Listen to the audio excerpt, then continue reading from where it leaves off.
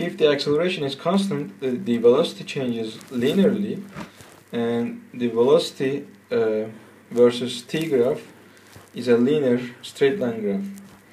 And the slope of this graph will be the acceleration.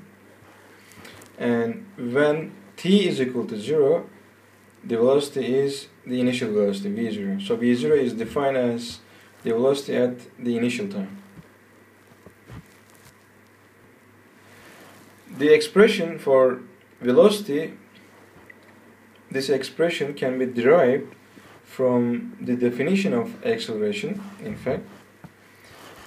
So if we go by the definition of the acceleration, it is time derivative of the velocity, dv over dt, and if we multiply both sides of this equation by the differential time dt, we get the differential in v, the velocity, is equal to a times dt.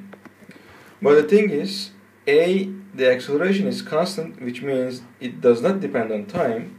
So when we take the integral of both sides, for dv, the initial velocity is v0 and the final velocity v will be equal to the initial velocity, the initial time, as we always take 0, to the final time, a dt. It is very easy to take these integrals, and this one is just v divided by v minus v0, and the right hand side is nothing but a times t. So we get the expression for the velocity, instantaneous velocity, for a constant accelerated motion.